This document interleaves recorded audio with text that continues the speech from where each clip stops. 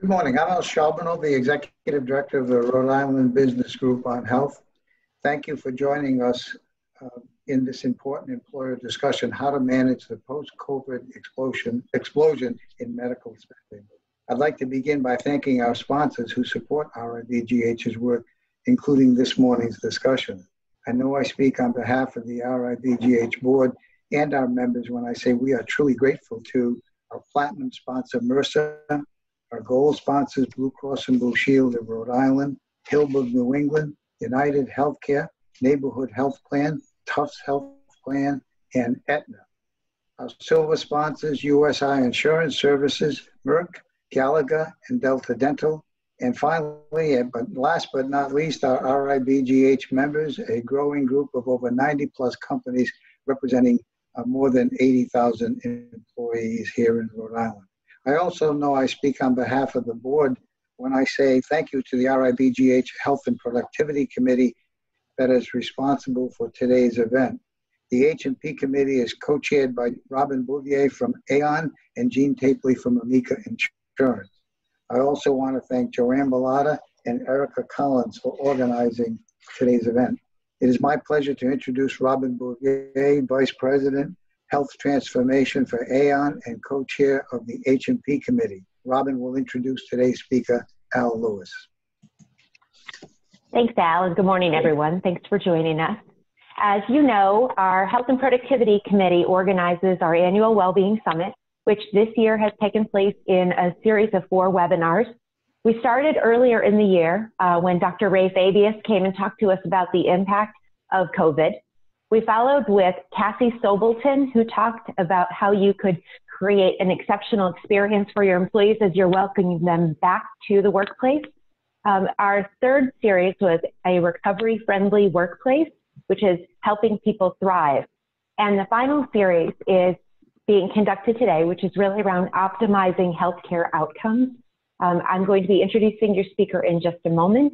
But the role in this particular session is to help you prepare for your upcoming renewals and help you to engage your employee population in being better healthcare consumers and taking better care of themselves.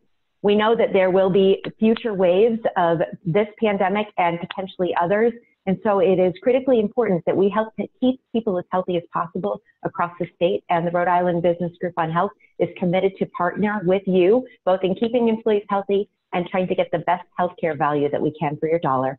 If you or a member of your organization would like to join the Health and Productivity Committee, please feel free to reach out to me. Again, my name is Robin Bouvier from Aon or Jean Tapley from Amica, and we'd be happy to have you participate in our upcoming sessions. We'll be taking the summer off, so you won't see any more webinars from us until after Labor Day, but we will look forward to welcoming you back then. So a couple of logistics this morning. There will be a quiz at the very end of the presentation. You should have received an email this morning from Joanne Bellata. If you'd like, you can go ahead and download the information from that email so you can participate in the quiz. Or as we get to the end of the session, you can access it at that time. But you will need to access the link through that email in order to participate in the quiz. And what's in it for you is the chance to win a $50 gift card. There will be 3 random winners chosen from those who score highest. So we hope you'll stick around and participate in the quiz at the end. In the meantime, it is my pleasure to welcome and thank Al Lewis for participating in our event today. Al has an amazing background. When I first saw him speak, he was talking about how wellness programs don't work. And so I loved his disruptive point of view, which very closely matches my own, that you've got to do things differently if you want to get better results. He has an amazing background that was featured in the invitation for our session today. But the skill set that we're really focusing on during our session today is his role as founder and chief quizmeister at Quizzify. And so Al is going to create an interactive experience for us today, helping you to appreciate not only how you can engage your employees in being better consumers and leverage resources like choosing wisely, but also help you to appreciate what that experience might feel like if you were to operationalize this approach as a way to communicate with and educate your employees on health. So I'm going to go ahead and turn it over to Al, who is going to share his screen. So thanks, Al.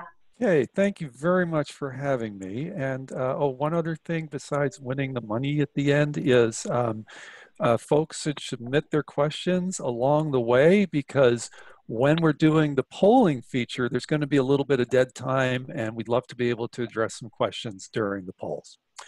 So as Robin mentioned, what we're doing here is there's going to be a lot more healthcare coming in as people are no longer afraid of going to the doctor.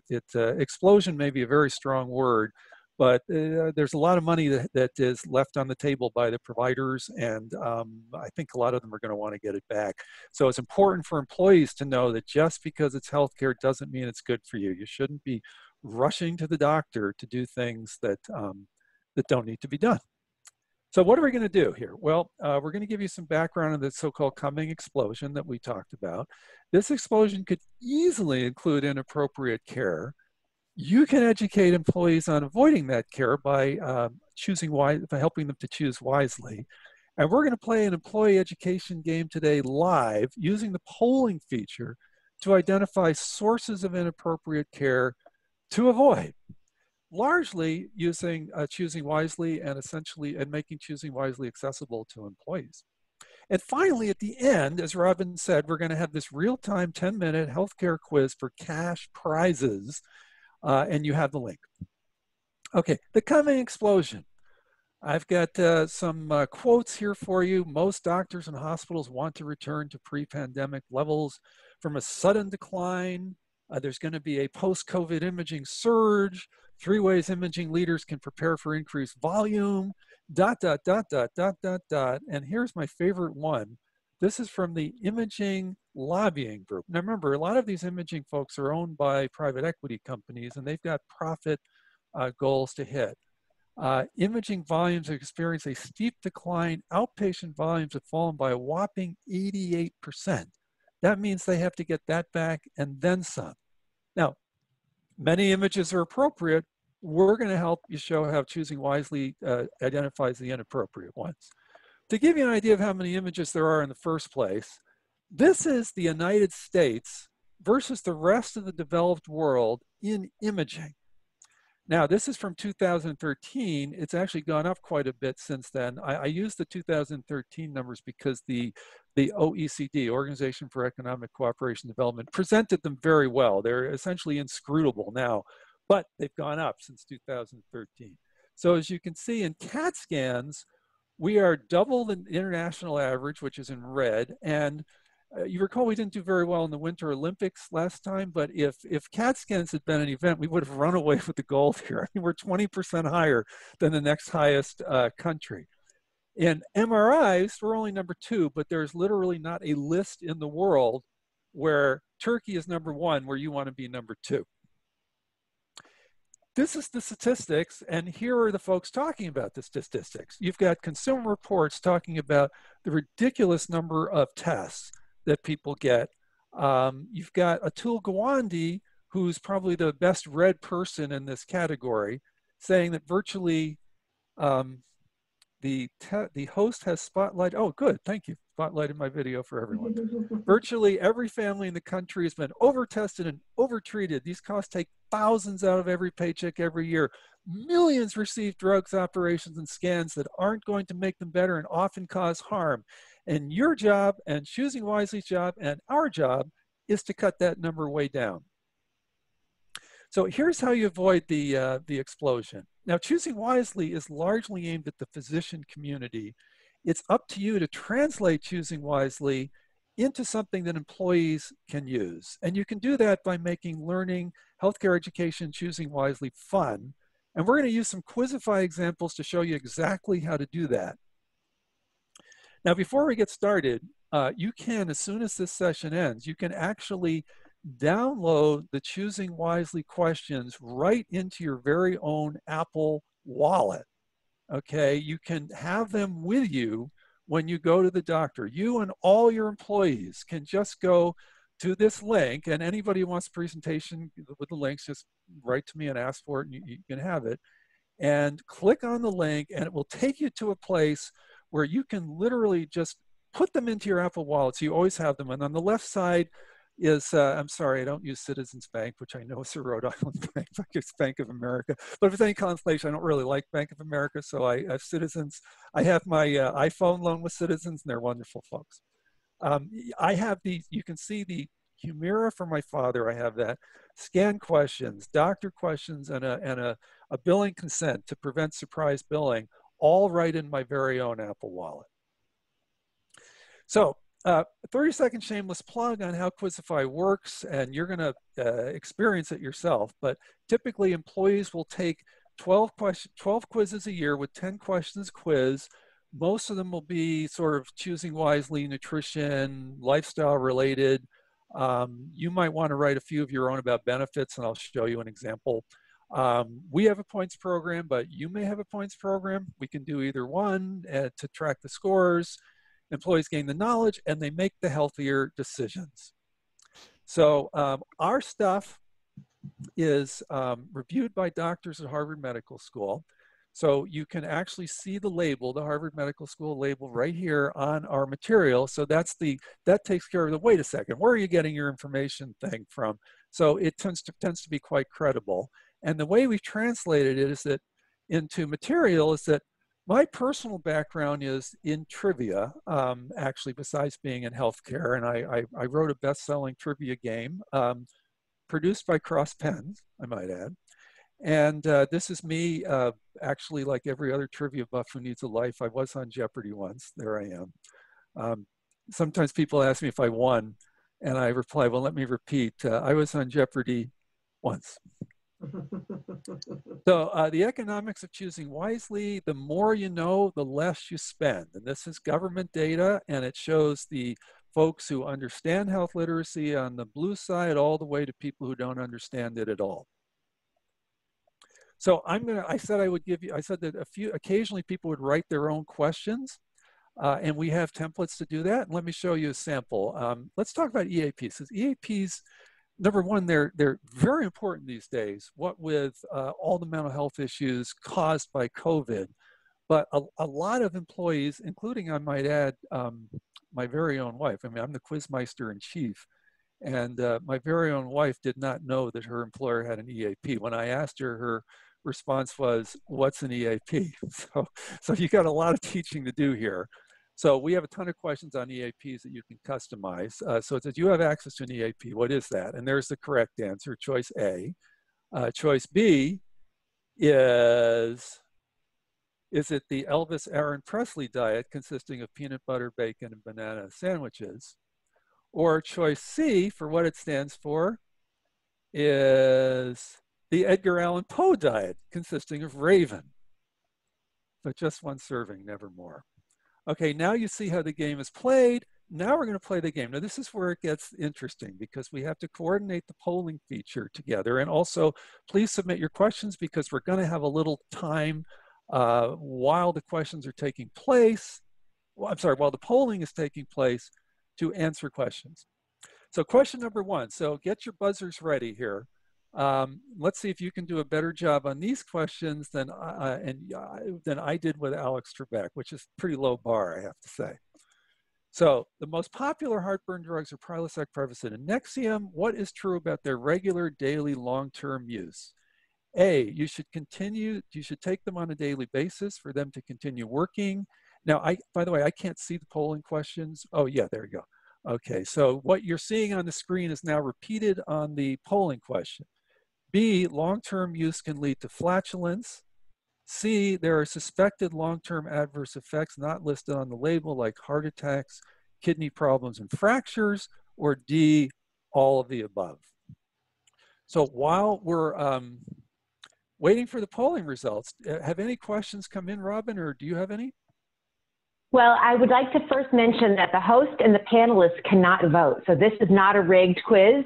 So for those of you who are participating, you've got a pretty good chance of winning because the folks behind the scenes are not going to be skewing the results. So I will first mention that. There haven't yet been any questions from the audience. I would ask Al, if you could give somebody advice on maybe a way to prevent heartburn. What might you suggest other than taking medication? That's a great question. We actually have an entire quiz on how to prevent heartburn. So I'm going to give you the most non-obvious thing, which I might, by the way, I do myself. And I was going to turn the whole thing around so you could actually see it. But if you take your bed, if you get nighttime heartburn, you take your bed, which is now flat, you stick a few books under the headboard, feet of the headboard there, and you tilt your bed at an 8-degree angle, it should dramatically reduce your amount of nighttime heartburn. Awesome. At no cost. Oh, we have answers. Okay, so the answer that is the most popular is that there are suspected long-term effects not listed on the label, which is absolutely correct. Okay, so I'm going to close this. And we got some all of the aboves. Now, it can't be all of the above because A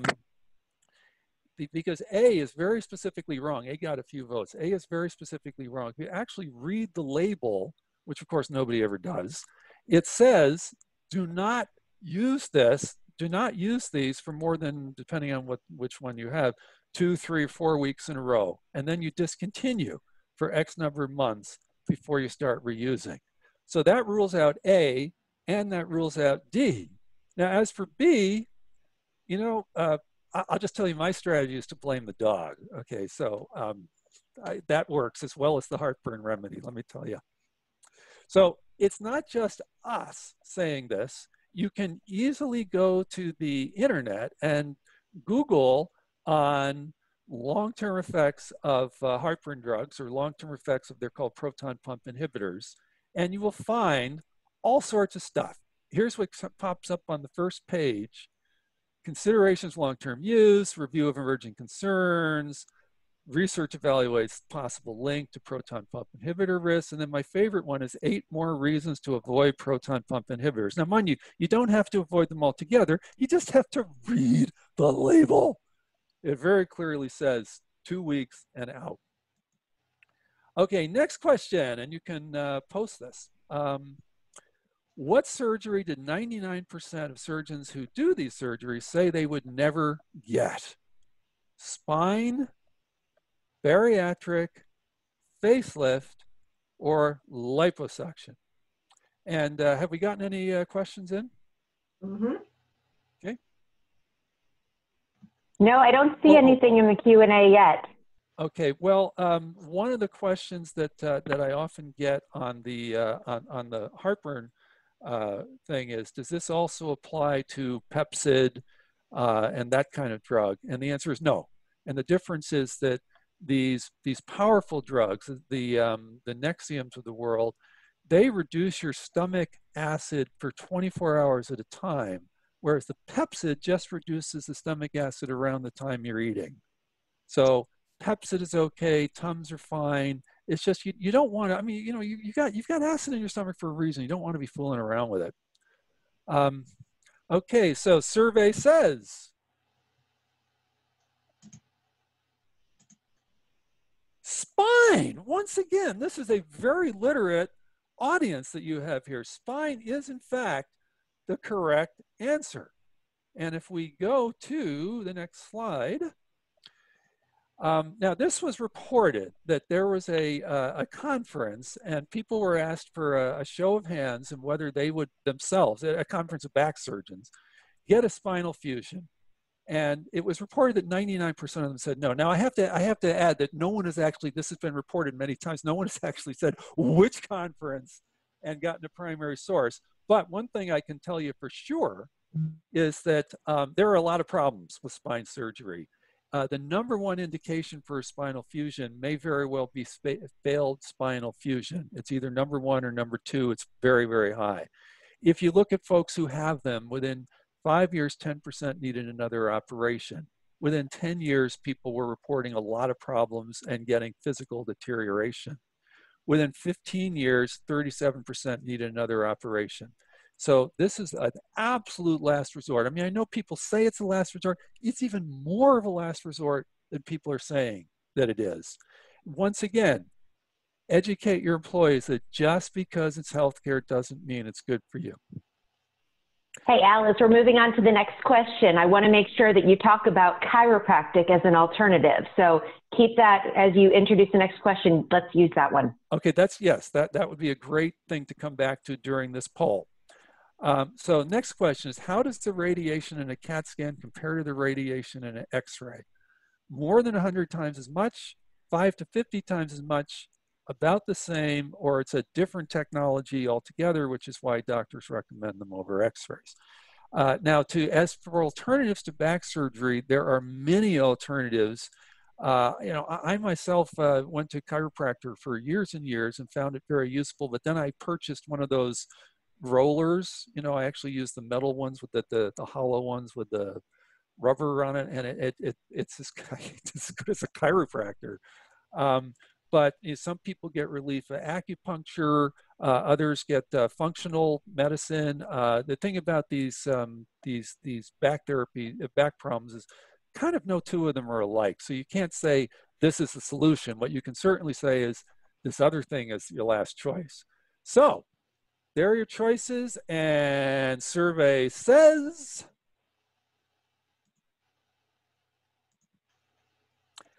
wow. I do these things all the time. This is the first time I've ever seen the majority get the right answer 3 times in a row. It is indeed more than 100 times as much. And if you've probably noticed, they don't tell you that. They don't tell you that when you get the scan. And you think about a scan, you think, oh, it's a scan. So I'm scanning the horizon right now. The horizon is none the worse off for my scanning it, right? No, these things are full of radiation. A CAT scan, if you can imagine a whole lot of little x-rays being taken all at the same time as you pass through, and then the computer makes cross-sectional images out of them, that's a lot of x-rays that you're getting.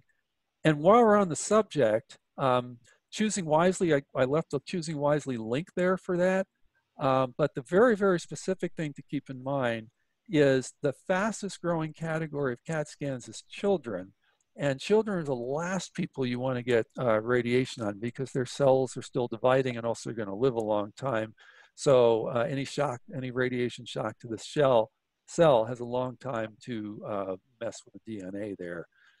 So just avoiding, just educating patients on this means that they're less likely to go in and demand inappropriate medical care. So the next question is, what should you do if your kid has a cavity in a baby tooth? And your choices are to get it filled, even though it will be very traumatic, ask the dentist to spray magic juice, SDF, on it, use general anesthesia so your child is unaware of what's happening, or wait for the baby tooth to fall out. And while we're on that. And Al, while we're waiting, I was going to say we had a question that came in about MRIs. So yes. How do those compare to CAT scans? That's a great question. MRIs are not based on radiation, so they do not have radiation in them. They're the 2 major risks of MRIs that people are not as aware of are, one, that if you get the contrast dye, it's called gadolinium, and a lot of MRIs have it, makes a sharper image. It gets lodged in your brain. It does not flush out. Now, before you panic, no one has actually been able to trace, except for people who had certain conditions to begin with, gadolinium in your brain to any kind of health problem down the road. Nonetheless, it's a good thing to know about before you get an MRI. And the second thing, Robin, is that, and we have I think we might have a question on this. Oh, I do these things all the time. I think actually it was last night. They can give you a ton of misdiagnoses. And in fact, they sent a patient, some researchers got a grant, and they sent a patient to 10 different imaging centers. And the patient came back with 49 different diagnoses. No 2 imaging centers were the same. And the actual thing that the person had, which had been surgically found, only showed up on like 6 of the 10. So you cannot assume that just because it's an MRI, it's right. So that's a great question. Wait for the baby tooth to fall out is the answer from the panel. And okay, we did get a few answers with ask the dentist to spray magic juice on it, which is incredibly the correct answer. Now you might say, what the HE double toothpicks? Well, it is the case. And I will, it takes a sec to advance this slide, I think, for some, hang on a sec. There we go.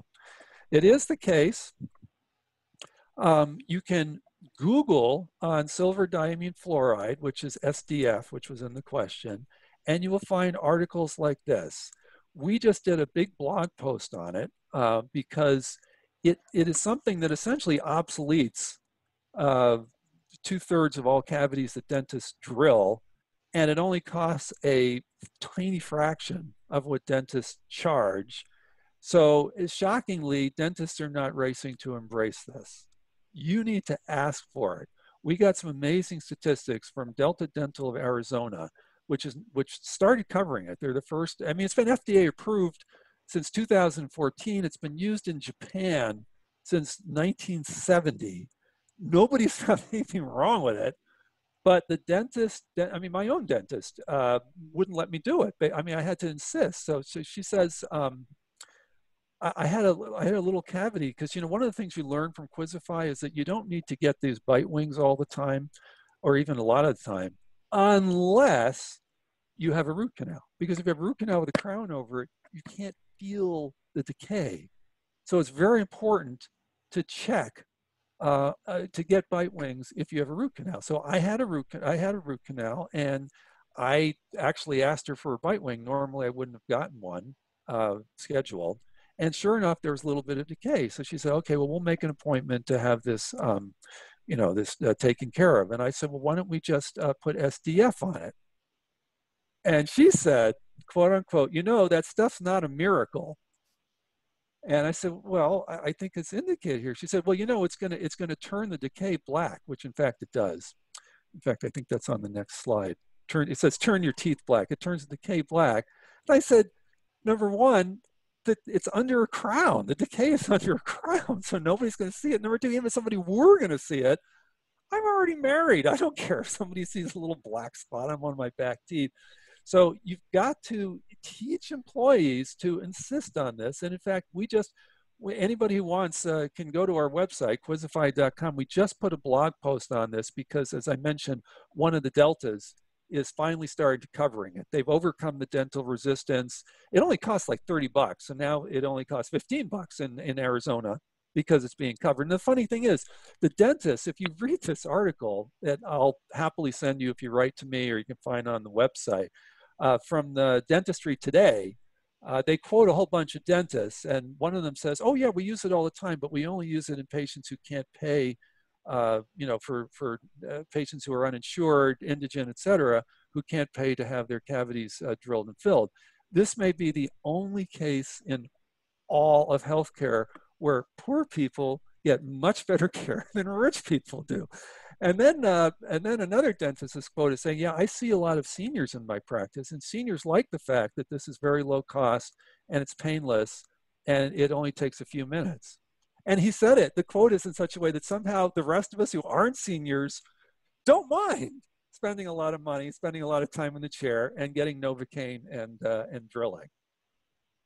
Hey, Al, one of our attendees mentioned that he knew the answer to this quiz because your blog post popped up on one of his feeds recently. So not only do we want to educate our members about making good choices, but we want to make sure that the thought leadership is getting to brokers, consultants, vendors, and employers so that they're aware of what they should be educating members to do differently. So keep that up. Thank you, Robin. And yes, a lot of what we're talking about here is just free for the asking. I mean, you can just take that blog post and you can just send it out. The value add that Quizzify has is we have actually whole quizzes on this stuff. We have you know, whole quizzes on dental health. We call it an amalgam of dental questions.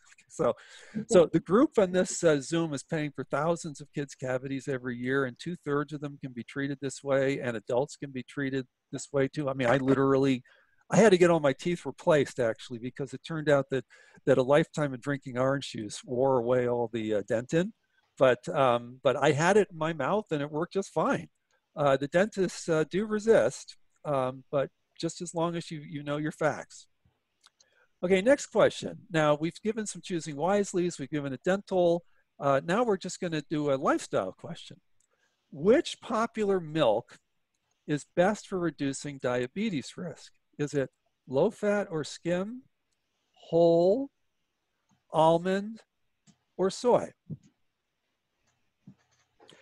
And while you're while people are waiting on that, do we have any other questions? Because I had one that came up. I didn't have a question. Why don't you go ahead with yours? Oh, okay. So the question about the silver diamine fluoride is, are you saying that there's a conspiracy among dentists not to, not to let people know about this? And the answer is yes.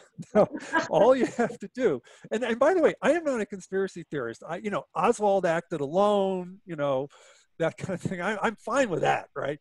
You just have to read this article in Dentistry Today, and you'll see that, dentists have known about this stuff for years. And I'm not even a dentist. I've known about this for 5 years.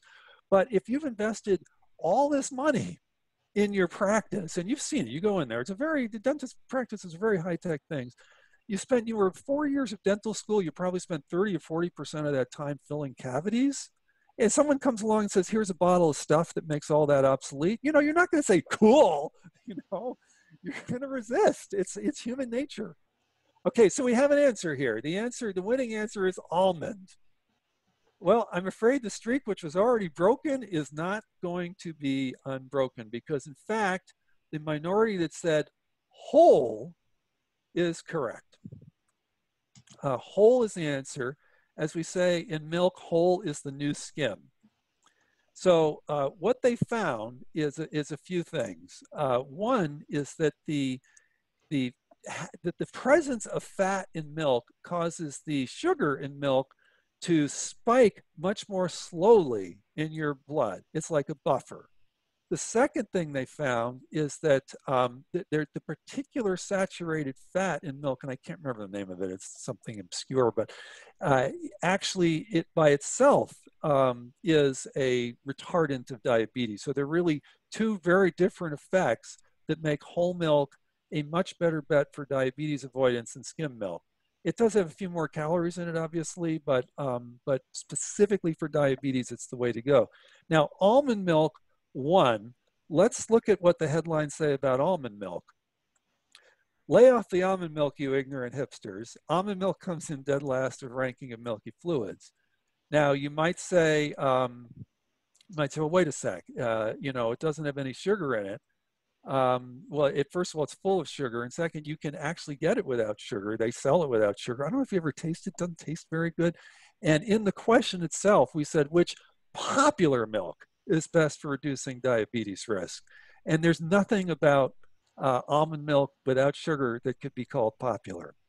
Now, what we've been able to do is get certain wellness vendors to actually update their health risk assessments. So you might want to check yours, because a lot of them are still saying, like this one says, make healthier choices, dairy products, low fat or fat-free milk, low fat or non-fat yogurt. So check your HRA. We've gotten a lot of them to switch, but we don't want to be saying the opposite of what they're saying. It's good to have everyone aligned. Here's a trivia question. We're not even going to put up the screen, which is kind of a head scratcher, given that this is a wellness health risk assessment. What makes non-fat yogurt taste good? You can say it, Robin or Joanne. Sugar. Sugar, yes. So this particular HRA is telling people basically to eat more sugar. So but what about Greek yogurt though? Because I eat good stuff. Greek yogurt. Yeah. So here's a rule of thumb, Robin. That's a great question. That's a great question. And a good rule of thumb is a packaged good in a store, which yogurt would count as, if it is sweet, it is sweetened with some kind of sugar. There are something like 61 different kinds of sugar. The Greek yogurt tends to have a lot of flavor on its own, and it's not sweet. Now, some people have figured out a way to take Greek yogurt and make it sweet, so you still have to read the label, but the regular old Greek yogurt is one of the healthiest things in the world for you. All right, good to know. Now, speaking of reading the labels and sugars, and that was a good segue, Robin, thank you for that. Here is a very popular granola bar, very healthy looking granola bar. And the question is, how many mentions of sugars are there in this granola bar? And this time, don't put up the polling question quite yet, because we want people to take a quick look at this. Is it going to be A, 2? If you think it's 2, write A. If you think it's 4, put B. If you think it's 6, put C. And if you think it's D, put 10. and we'll just leave it up for a second, and we'll actually use that second. We're doing fine time-wise. So we'll actually use that second to go back to the yogurt thing. A good rule of thumb in yogurts is if you recognize the brand name from when you were a kid, it's full of sugar. Okay, so, and the chances are if you don't recognize the brand name, it's probably fine. But once again, you got to read the label and you got to look for these synonyms for sugar too. And like I say, there's 61 of them. So now I think we've given people a little bit of time to read the label. So why don't you put the polling up? You don't have a polling question for this one. Oh, we don't. Okay, so well, the answer is 10, and there they are. And this is a very useful question for a bunch of reasons. One that is a theme of Quizzify and should be a theme of whatever employee education you do, and is that number one, the food companies will list the healthy ingredients first, and then they will, as we sometimes say, sprinkle the sugars throughout the ingredients label. So you don't notice it because they know people basically look at the first ingredient. Number two, there are, I think I mentioned this, 61 different synonyms for sugar. Some of them sound very healthy, like turbinado or agave, or the one that Cliff Bars start out with, which is organic brown rice syrup. The words organic and brown rice sound very healthy, but anytime you see the word syrup, it's sugar. I don't care what words come before it. Sometimes it looks like grape juice concentrate. Oh, cool, grapes. No, grape juice concentrate is you've taken all the good stuff out and what's left is sugar. And the other thing that we teach is that granola bars are candy. And then finally, beware of long ingredients labels. Nothing good ever came out of a long ingredients label. Now, this is good because it's a good type of question, a good type of quiz, because it's a good complement to your health risk assessment. Now, your health risk assessment teach employees to avoid added sugar. Like this one says, avoid added sugar. Well, that's helpful information. It's correct information, but it's not particularly useful unless you also point out where the added sugars are. And that's what a good educational quiz can do.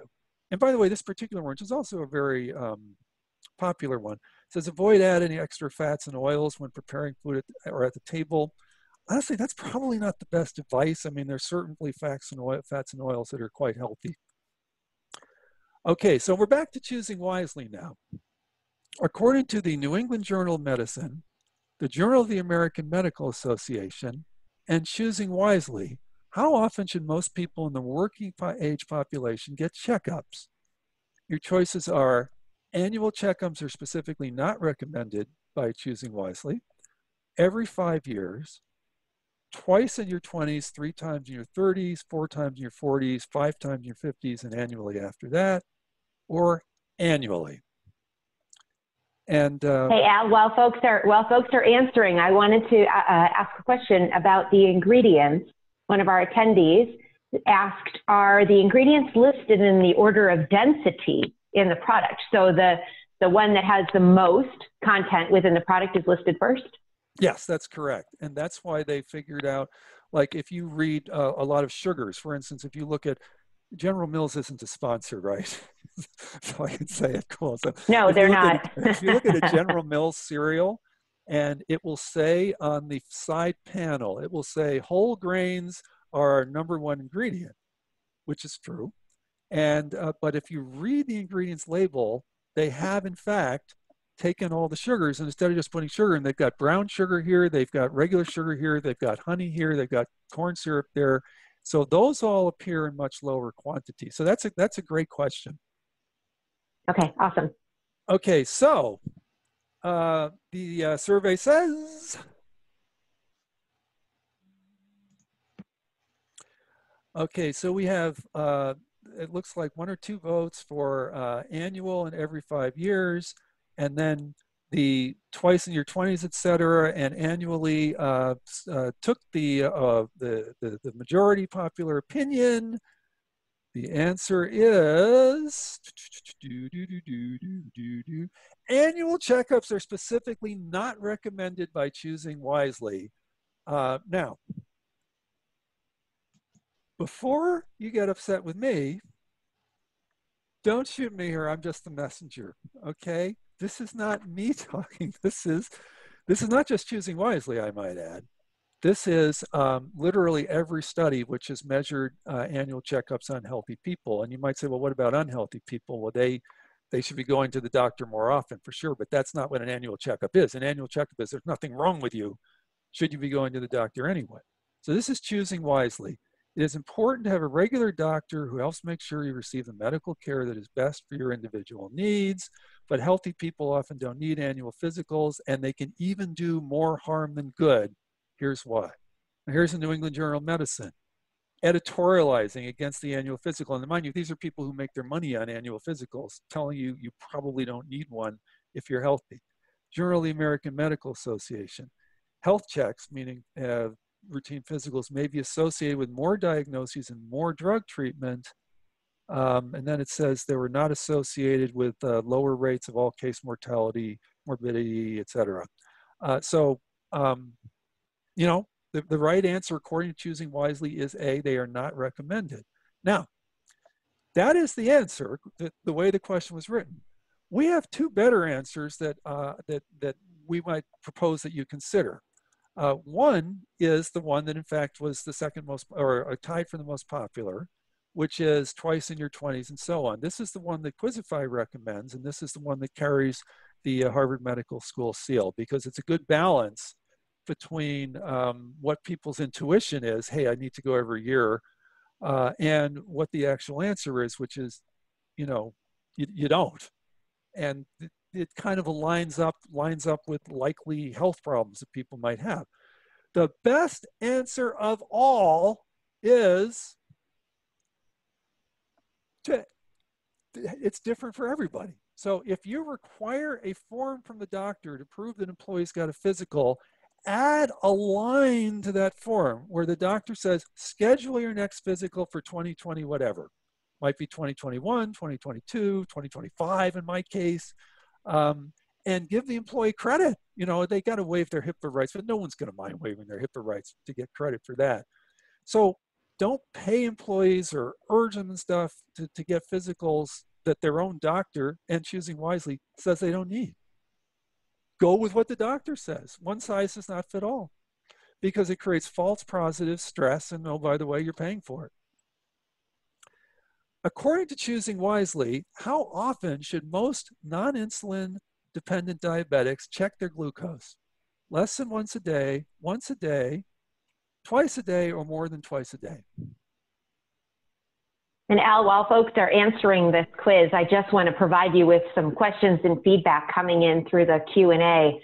I think that there was a bit of outrage based on your first response to the question. And I think that we're kind of answering it, but what I'm hearing is it's important for people to monitor and be aware of their health risks and have a relationship with a primary care doctor. And that's really what's more important than having an annual physical. Would you agree? That's what I would say. That's what Choosing Wisely says. Yes, absolutely. But yes, people still need to know their health risks. And so if an employer isn't encouraging an annual physical, they should definitely be creating a vehicle to promote and reward people for knowing their numbers and managing those health risks. Absolutely. Yeah. I mean, you don't have to do both is absolute overkill, but one or the other is still plenty. So glucose check question.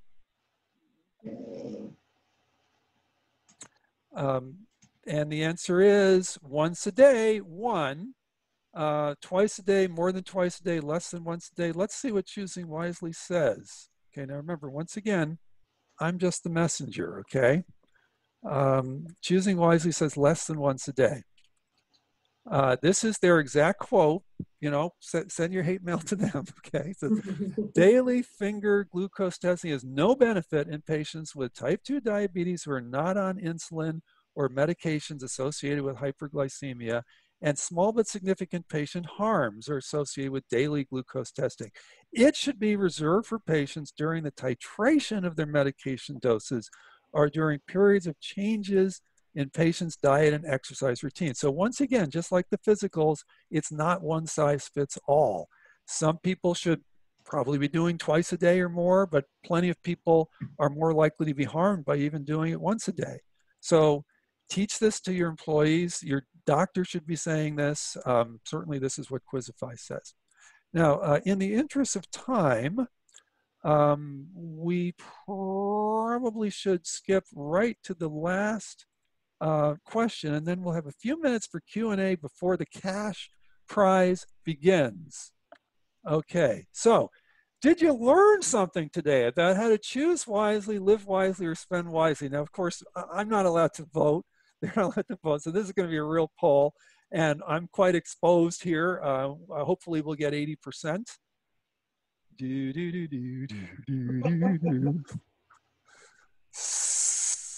Survey says, do I want to know this?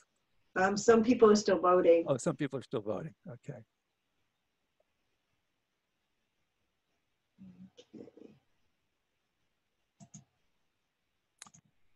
And when we come back, we're going to talk about something else.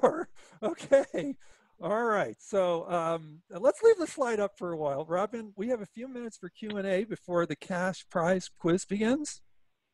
Yeah, so let's start by talking a little bit about comorbidity. So the last question before this, you were talking about diabetes again. And let's talk a little bit about folks who are comorbid risk for diabetes, heart disease, and Alzheimer's. How would you then perhaps change your response regarding recommending whole milk if you're also considering heart disease and Alzheimer's? Is your answer still the same?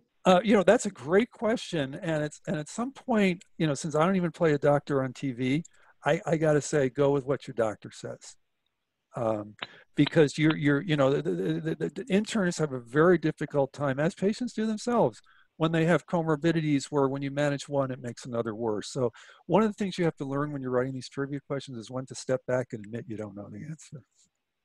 Yeah, I have another question about sugars. So I am a non-sweetened almond milk drinker. I put that in my coffee only. I agree, it doesn't taste good on its own, but it's fine in coffee. I don't care for sweeteners, especially artificial sweeteners and stevia. But when you think about sugars, what is your point of view on artificial sweeteners and things like stevia that are no calorie but make things taste sweet? Okay, now that's once again a great question, and there's a reason that we don't put it in this particular quiz where we want everything to be sort of, you know, very clear yes or no, is that it's a very controversial question. You know, how bad are artificial sweeteners versus sugar? And where we are, where the Harvard folks that we work with are, is as between the two, you probably prefer artificial sweeteners. Okay, you just don't want to have nothing but, you know, I mean, there's nothing that's made in a factory that you want to eat a whole bunch of. But we know the hazards of sugar are bad. We think there are hazards of artificial sweeteners that are pretty bad, but they'd have to be really bad before they were as bad as sugars. Okay. So I think I'm not a fan. Yeah, I'm not a fan either. So we have time for one more question before people have to jump on. And if you want to, I'll stop sharing. If you want to just put the link up one more time. Yeah, and I want to remind folks that you received an email this morning. If you haven't already accessed the quiz, you can go back to your email to do that. So a lot of the work that we do on the Health and Productivity Committee, Al, is really around keeping people out of the healthcare system. So are there any other topics or specific activities that you might recommend that we haven't talked about today that can keep people from accessing healthcare and thus help have a positive impact on the cost of healthcare for Rhode Island employers? Well, you know, Rhode Island is a state. I mean, I go there all the time. I just live right up the road in Massachusetts that has all sorts of outdoor, you know, 9-month-a-year opportunities. And I hate to sound like a cliche, but if exercise were a pill, it would be the most valuable pill in the world. And some is better, a little is better than none, some is better than a little, a lot's probably better than some, as long as you're not obsessed with it. So I know that I hate to end on kind of a cliche, but there's a reason it's a cliche. It's because it's the right answer. Right. Well, and luckily during the COVID pandemic worldwide, they've seen only a slight decrease in footstep tracking activity. So it means that even though our lives are really different right now, people are still getting exercise, but I'm sure there's always the opportunity to get more and to see an improvement there. So I like that recommendation. Everybody can do it. Yes, and it's a good one to end on with a lot of consensus, given the one we asked about the physicals. So now people should jump onto the quiz, and we will be announcing the winners of the gift certificates probably 10 or 15 minutes after the quiz closes. Anyone who doesn't want to jump on the quiz who has a Q&A they want to ask, I'm happy to stick around. I mean, it's not like I'm going anywhere. Yeah, I'll mention, we just got a comment from one of our attendees saying great recommendation around physical activity. You know, I think it's hard that when people are thinking about their total well-being and trying to take into consideration some of the top risks worldwide right now, 75% of people are struggling financially. We're seeing significant increases in mental health, suicide, substance use disorders. I think, you know, people are really struggling, and this 2020 roller coaster, I think people want off. And so, you know, trying to get folks out and keep them physically active in a distanced environment, not socially distant, but physically distanced environment to help keep them safe is a great way to help overcome some of those challenges. You know, it doesn't necessarily have to cost any money. And pretty much everybody has a way to move. So a couple other questions are coming in. So first, you know, to build off of the conversation that I just introduced, do you have any mental health recommendations to help people manage stress, anxiety, et cetera? You know, with Quizzify, and I'm flattered that people would think that I would, so thank you very much for that. But with Quizzify, we're mostly about very factual things, and there's certain things about mental health, like exercise actually does improve your mental health. That is not a myth. And we also educate employees about the EAPs, and virtually everyone on this call has an EAP, and I would bet you that half their employees don't know about it. But mental health, and then we educate on signs of depression, but mental health doesn't really lend itself to the type of sort of Q&A format that we use. But it's a good question. I wish I could give it a better answer. Well, you know what I'm going to do is I'm going to add that to the list of potential topics for a future health and productivity committee event, because it's an area that we've been focusing on in a variety of ways over the years. So maybe you have a point of view on a Know Your Numbers campaigns. Yes, I do, and it may not be that popular. In fact, that was the last question that because of time we had to skip over. If you look at the Choosing Wisely recommendations, once again, this is not a one-size-fits-all recommendation that they make. They say if you do not have risk factors, you can check your glucose and your cholesterol every several years, and even less often if you're in your 20s. If you do have risk factors, follow the schedule that your doctor tells you to check these things. But the idea that everyone has to know their numbers every year is, you know, if it were free and you knew that the data that you were getting was correct and you knew that people were going to act on it, it would be a good idea, but it's not free. And there's a lot of false positives, and the people that you really need to act on it often don't act on it. So I would say you'd want to really focus the campaign on people who really have the risk factors, not spread across every employee. I mean, my wife's employer has a wellness program. I collect my $100 every year, and they're not going to save a nickel on me. You know, they're wasting their time. Yeah, well, you know what? I feel the same way about Know Your Numbers campaigns, because when I work with organizations, I will often suggest, yes, we could do that once, but we don't want to do it every year. And I'm a perfect example like you. I love to stop and get my blood pressure checked because I've got good blood pressure. So it gives me positive reinforcement. But for people who know they're at risk, there can be some element of, yeah, I already know it, or they may have some feeling of shame or discomfort around going through it. And so I think that those relationships with your doctor, once you've had that baseline, would definitely be much more effective than just doing an annual Know Your Numbers campaign. I agree. And actually that's a really great point that I didn't mention about that one baseline. And the reason that's specifically important, and I think you would put many resources into that and then very little after that, is that 1 out of every 200 or 300 people has what's known as familial hypercholesterolemia, where even basically, you know, an Easter egg hunt is going to make their cholesterol go up, you know, so they they are at very high risk, whereas the rest of the population, the younger population, is not going to be at any risk at all. But finding that one person who's a walking time bomb is a very worthwhile activity. Yeah, and I think also taking the initiative and communicating that story through a testimonial or a newsletter helps to create that sense that we saved somebody's life. So employees then are recognizing that the program isn't punitive. It's here because our employer cares about us. Those are the things that employers really need to do to create that sense of stability and comfort that well-being is important, not that we're here to judge you or to penalize you for unhealthy lifestyles. So, really creating that positive environment around health can make a big impact on participation, I think. Well, it can, and unfortunately, the federal government looks like it's poised to go in exactly the other direction, which is to green light, and this should probably be another webinar that we do down the road, to green light exactly the kind of punitive program that you're describing shouldn't be done, because the U.S. Chamber of Commerce and the wellness industry lobbied the I would say, I won't say which party, one of the parties on the Equal Employment Opportunity Commission, to give them the green light to do this so that they could save a ridiculous amount of money on healthcare simply by denying it to people who are overweight.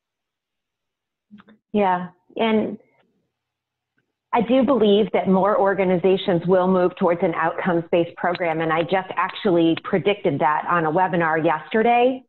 And it's not because I'm suggesting that employers should shame or penalize employees for being unhealthy, but especially in light of a second or potential third wave of this pandemic going through. Something like 90% of people who were hospitalized during COVID had a chronic condition. And many of those conditions were based on obesity, type 2 diabetes, high blood pressure, et cetera. And so if they could help people to achieve and maintain a healthy weight, not only would it have a positive impact on those business outcomes, but it would also keep people safer in the event that they are exposed to another pandemic. But I think that there's a very slippery slope on how you communicate that, how you operationalize it to make sure that it is in the spirit of taking care of employees and not treating them like liabilities. Going from a very tight labor market to what may be a soft labor market in the future, I think there are some employers that are going to start looking at their employees as liabilities, and they're going to be a bit more punitive than they have in the recent past. Well, they can reduce the they can increase the employee share and reduce their own share by 30%. So that's thousands of dollars a year in a soft labor market, in a low profit market. That could be very attractive. It has been proven over and over again that that the outcomes-based, everything you're saying is accurate, but the outcomes-based programs don't do anything about it. I mean, if it were as easy as financial incentives could cause you to lose weight, Oprah Winfrey would be size 2, right? Because she owns half of Weight Watchers.